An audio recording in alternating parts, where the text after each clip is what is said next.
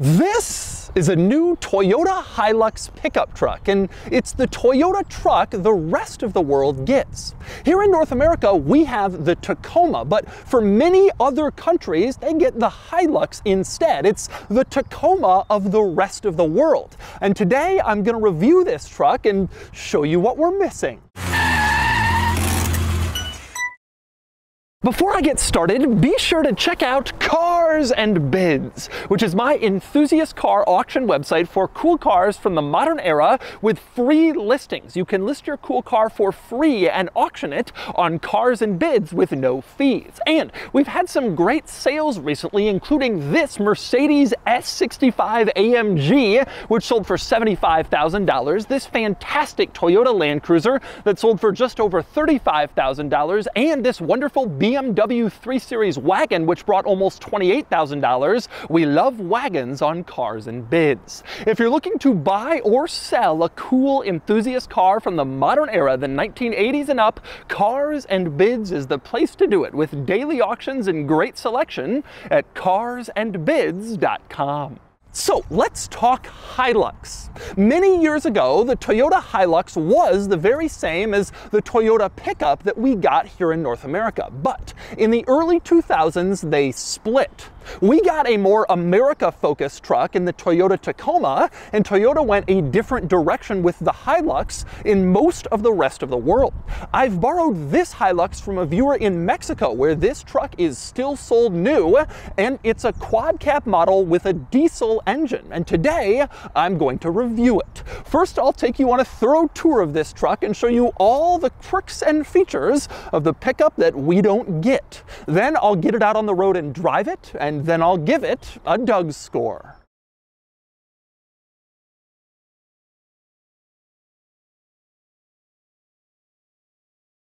Alright, I'm going to start the quirks and features of the Hilux with a little overview of exactly what this truck is. Like I said, this is Toyota's compact mid-size pickup truck in the rest of the world. It's essentially a Tacoma for the rest of the world, although it doesn't really share anything with the Tacoma. It's completely distinct and separate and not sold in North America. So you might be wondering, why exactly does the rest of the world need a different truck from the one we have in the United States? Why separate these two trucks, which are about the same size? Here's the answer. Here in America, trucks aren't necessarily used for utility. Instead, they're often used for flexing and showing off and being cool.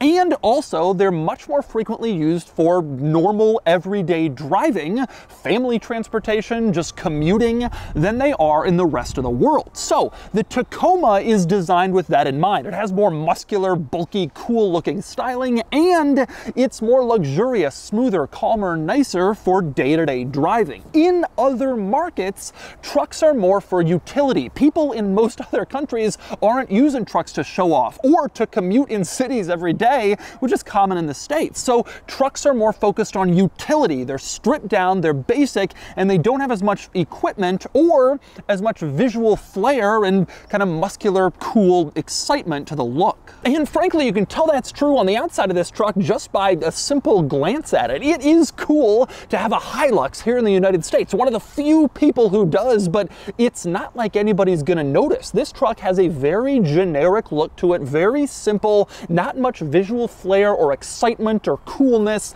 unlike most trucks sold in the United States. The Tacoma really does have a muscular, kind of cool look to it, but not this. It's very basic, very simple, kind of blends in. They didn't add any excitement or creativity to this design. It would have added cost to design it and to stamp all the materials. It just wasn't necessary. And under the hood, there's another great example of this truck's all-out focus on utility. This has a diesel engine, which is pretty cool. A compact mid-sized truck with diesel power. You don't often see that here in the United States, but you have it here. Now, this powertrain is a 4-cylinder diesel that makes about 200 horsepower, but 330 to 340 pound-feet of torque, which is a very healthy figure. By comparison, the Tacoma in the States, its gas V6 only has about 265 pound-feet of torque. So this engine isn't very powerful, acceleration's not going to be great, but it can pull stuff or haul stuff in the bed. That's what it's for, utility. And next up, more on this truck's utility focus. Listen to this number. A Hilux in Mexico starts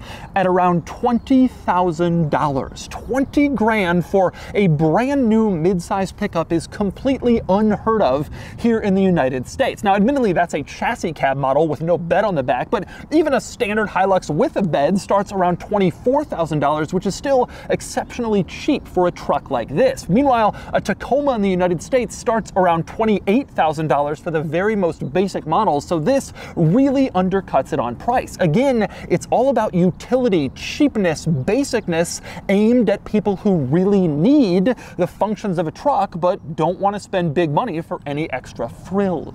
But anyway, keep that basicness and utility focus in mind because it's going to be a big theme all throughout this video. Next, I want to move on to some exterior quirks, although there aren't really all that many because this truck is so basic on the outside. One good example of that is daytime running lights. You know how most vehicles in North America have a cool LED light signature to distinguish them? Well, this doesn't. In fact, it doesn't have any daytime running lights at all, which is very uncommon. Most cars in the US have them. In Canada, they're mandatory, but this truck doesn't have it. Another thing missing on the outside, the Toyota logo in the grille is just a Toyota logo, which shouldn't be that surprising, but in most modern Toyotas in the States, it's a sensor for the radar cruise control system and the forward collision warning. Not here. This truck doesn't have any of that stuff, so the logo on the grille is just a regular badge. Beyond that, there's really not that much to talk about on the outside of this truck. It's very simple, very basic. The owner added this bull bar up front. This doesn't come from the factory. This is an aftermarket modification. Same deal with these side steps rock slider combo. That was added by the owner for a little bit more capability. And same deal with this rear steel bumper. It was also added by the owner. The regular truck doesn't come with any of that stuff. All was put on to add some flair and excitement because this truck doesn't really have all that much. But anyway, on the outside of this truck and on the subject of its simplicity, let's talk bed. And let's start with the tailgate. Now, there is no button on the key fob to pop open the tailgate for this truck. You just have lock, unlock, and the alarm. Most trucks sold in America, you press a button and the tailgate drops down, but that's not the case here. However, this truck is sold with just this key fob and not a separate metal key. And that means that if you want to unlock or lock the tailgate, you have to pull the little spare key part out of the key fob and insert the key into the tailgate in order to lock or unlock. Interesting to make buyers have to do this. Most Americans don't even know their key fob contains a little extra spare key, but here it's actually part of using the truck in normal operation. But anyway, you open up the tailgate and you will discover that the bed, again, very simple, very basic. You don't have any cool cargo management system back here or special gear storage area or whatever. You just get a bed. Plastic lined, simple, easy, no frills truck bed, again with a focus on basic and utility. That is the theme of this truck. Although I will say there is one nice little flourish back here, and that would be the Toyota logo on the back side of the bed, surrounded by a little bit of design and style, kind of making you feel a little bit special about your truck bed. But otherwise, it's all utility. Now, another interesting item back here in the bed, if you look at the rear window, you'll notice that it doesn't open. Most American pickup trucks, the rear window, usually a portion of it slides open for more cabin ventilation, but not here. They've removed that. Again, it's all about basic, simple utilities, so nice little cool touches that you might want from a family truck, they've been removed for the utilitarian Hilux. By the way, on the subject of the key, which I was just talking about, one cool thing about it, you have the buttons on one side, but you flip it over and it says Hilux with a cool graphic showing the truck. That is one of the only cool touches and frills that you really get with this truck. A little graphic of it on the key fob. Kind of a neat little touch. But anyway, next up you climb inside the Hilux and you quickly realize that utility and basicness is the name of the game in here too. And you realize that immediately when you look around around and see the materials. Take a look at the door panel. You can see primarily cheap plastic, not especially nice or high quality, but utilitarian. It's stuff that's durable, that'll last, but that doesn't add to the cost of this truck. And that cheap plastic is carried over basically everywhere in this interior. You have it on the dashboard. You can see lots of cheap plastic everywhere you look. Same deal in the center console, just cheap plastic on and on and on. That's the point. It's utility, it's basic, and it makes the truck less expensive. Now, another way you can tell this truck has been, let's say, decontented from an American vehicle is the infotainment system. This is a factory Toyota infotainment system, amazingly, even though it looks like some cheap third-party aftermarket unit you just slapped in there to replace a simple factory stereo. This is the stock infotainment in this truck, and it's not really all that useful. The buttons are small, the screens are little, it's not incredibly intuitive. In order to turn the volume up or down, there's no knob. Instead, you just tap, tap, tap, tap, tap this little space on the side. It doesn't have Apple CarPlay, it doesn't have Android Auto, and in fact, it doesn't even have a backup camera. This is a federal government mandate for all vehicles sold in the United States, but in Mexico, there's no such mandate, and so Toyota doesn't give you a backup camera, even though this is the top-end trim of the Hilux. No camera in here in this kind of crappy factory infotainment system that looks like some stupid aftermarket thing. And next up on the subject of screens, you do have a screen in the gauge cluster, as you can see here, a screen in the center, full color, but it's very basic in keeping with the theme in this truck. You pretty much only have like trip data, fuel economy data, and that's about it in this screen. No like phone information here or media, music information, and obviously no navigation since this truck doesn't have a nav system. So you have a gauge cluster screen, but again, very basic, very utilitarian, very simple. But anyway, next up on the subject of utility, one cool quirk in this interior is quite a bit of cup holders, including a rather clever one. You have cup holders in the center here, like you do in most vehicles, nothing unusual there. You also have cup holders in the door panel, kind of molded into the plastic for water bottles or larger cups. But then you have extras in the dashboard. Press on this little panel on the passenger side and a cup holder pops out. And you can do the same thing over on the driver's side. Press here, cup holder pops out, so you have one within easy reach of your hands when they're on the steering wheel, which is pretty cool. And these cup holders can also be storage trays. Push in the cup part, and then suddenly you have a little storage tray that you can put stuff other than cups, which frankly is a great feature and a great idea. And I don't know why Toyota hasn't put this in some of its North American vehicles yet, because I think it would be kind of a hit. Now, next up, also on the subject of utility, this truck doesn't have much, but it does have four-wheel drive, and you can see the little switch here to put it in four-wheel drive. There's also four-wheel drive low, so 2-range, four-wheel drive, which is nice. And you have a locking differential. You can see the button here, press that, locker goes on, again, to maximize utility. Another interesting thing that you have is 2 separate drive modes. You can see there's an eco mode, and then also a power mode. I guess you can go into either of those depending on whether you want to be eco or power. And then of course you can also just drive the truck in normal mode if you don't activate either of those with their buttons. Now next up, another nice feature this truck has is air conditioning. Not all sort of low-end entry market vehicles have AC, but in Mexico it's really important to have, and so most Hiluxes do, including this one. You also have an air-conditioned glove box. Check this out. The upper part of the dashboard on the passenger side is actually a glove box. You press the Hilux logo here and that opens it up, which is kind of clever and cool, but once it's open you can use that as an air-conditioned glove box. Now there's also a traditional standard glove box on the lower part of the dash which isn't air-conditioned, and that's where like the owner's manual is and maybe registration paperwork, but the air-conditioned upper part would be nice for like keeping your lunch cool on a warm day. Neat idea. But while that might be cool for going out on a job site all day working, again I want to draw your attention to some of the lack of frills and cool touches this truck has. For example, no sunroof. Trucks at this level in the United States generally have a sunroof, but you don't have one here. You also don't have adaptive cruise control. Most Toyota models sold in the United States offer that, usually as standard equipment. That's Toyota's big push with their safety sense system to make you feel just how safe it is. Well, the Hilux doesn't have it. You do have cruise control, but only basic cruise. No forward collision warning, no adaptive, no blind spot monitoring, no lane departure warning. You don't get any of that stuff in this truck, even though this is the highest end model, like I mentioned. You also don't get any USB ports in here. No USB-C, no USB-A. You just have two cigarette lighter style outlets that you can pop open, and then you can stick some aftermarket device in there to charge your phone or whatever, but no USB ports in here, which is unheard of in a modern vehicle in the 2020s. But this truck is all about being basic and simple. And of course, on the subject of charging your devices, you also don't have a wireless charger.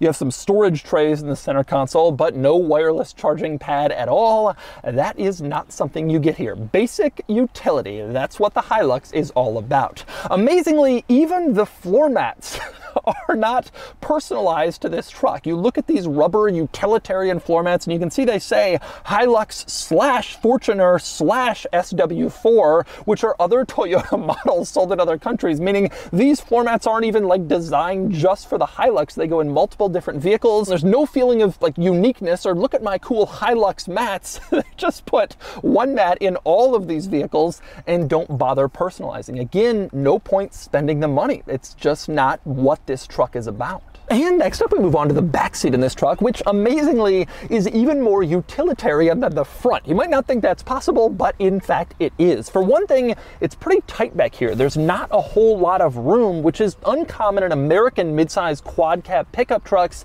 You get a lot more space because people are using them for family duty. They put their kids in back, whatever. Here, it's intended to be a utility truck. You put a few workers in back to drive to the job site, but nobody really has to be excessively comfortable back here.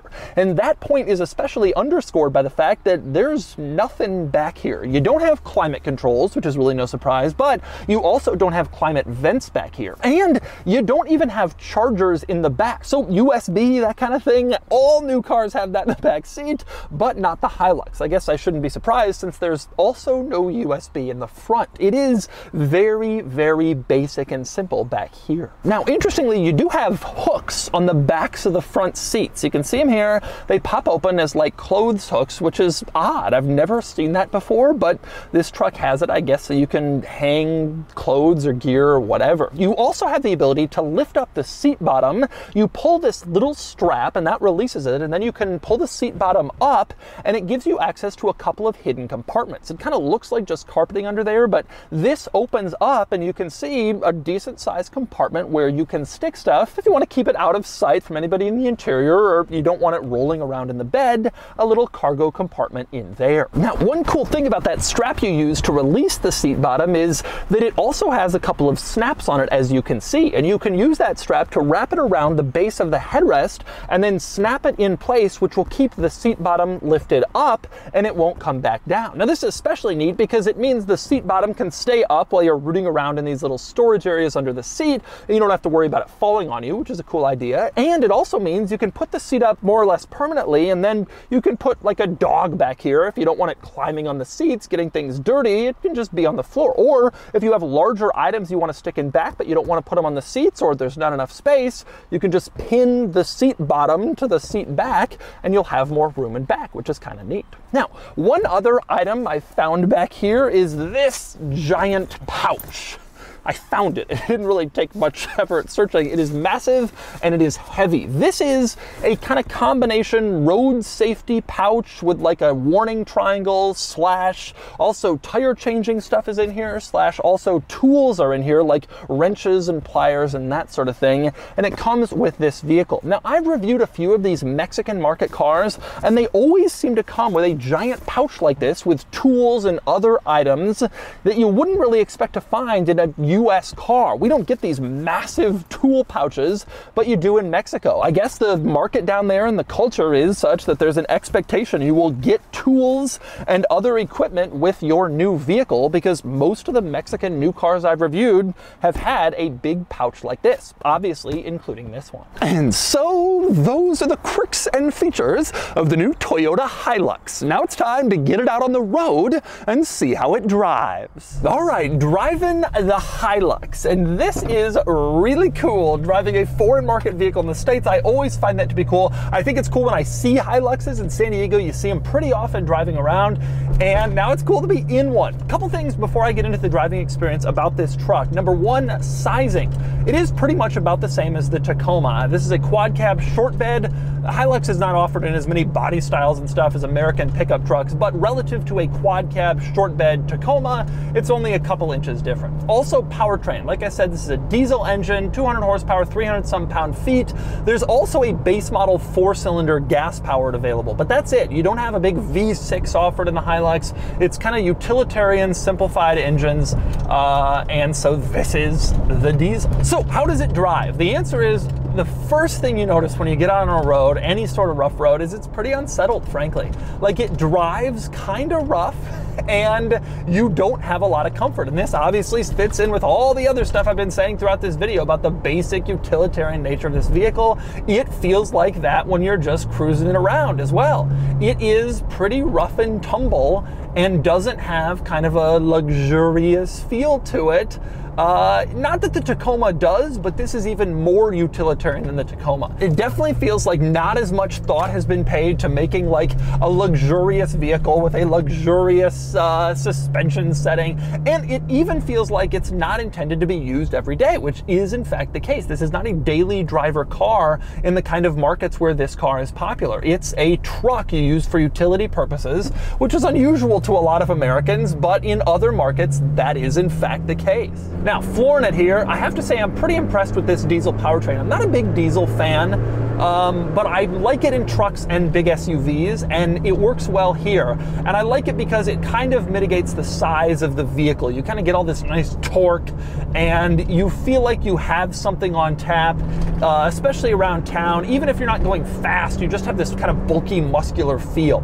You feel like you could be pulling or hauling or whatever, and I think it works reasonably well. It seems like a pretty good powertrain, but boy, this ride quality. It's not like it's harsh or rough, it's just that it's like not nice. It's not like well kept or proper or you know, focused on comfort, or it's just, imagine, you know, 90s trucks that you drove, old Ford Rangers and stuff, back before trucks really became lifestyle statements. This has kind of a modern feel of that. Now, I will also say the driving position is great. You're sitting up very high in this truck. You don't have sort of the attitude interior that you get in the Tacoma, and certainly the same is true of the exterior as well. It's fine in here, but oh, it just beats you up. It's fine in here, but it's not like really like cool. You know, I think that's the big thing. The big difference is that the Hilux just isn't cool, whereas American trucks really try to be. Now, I do want to make one important point here. You might be thinking, well, why would anyone then care about this? If you're in America, our trucks are cooler, they're better.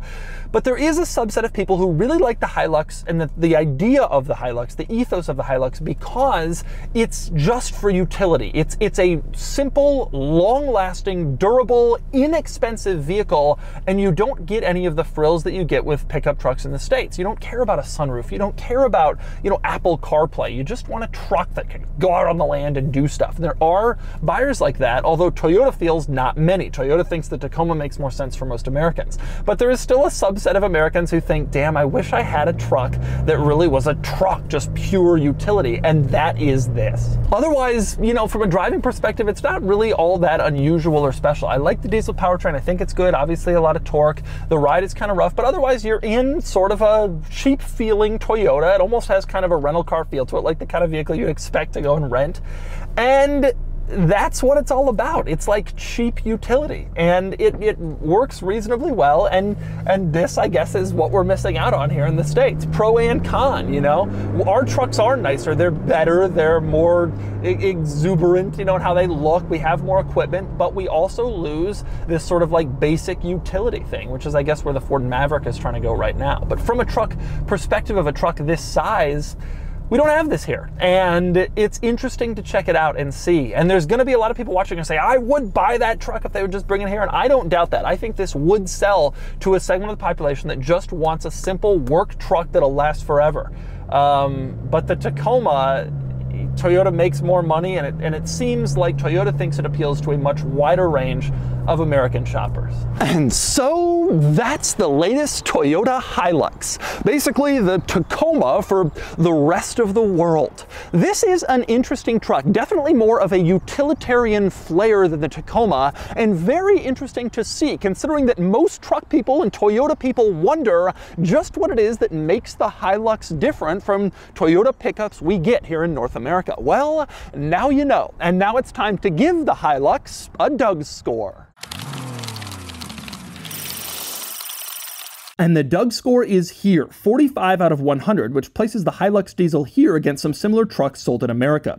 This truck is a good one, but it's pretty basic, and that's why it works well in markets where trucks are for using, not for off-roading or family hauling or showing off. For American tastes, I actually think the Hilux wouldn't be very popular, and that's reflected in the Doug score, where it lags behind most other mid-sized trucks in features, acceleration, and styling. Where the Hilux is a hit is value. It's not the most stylish or the best equipped, but if you want a truck to do truck stuff, the Hilux is a good option for not huge money. And for that reason, it's a shame it's not offered in the States.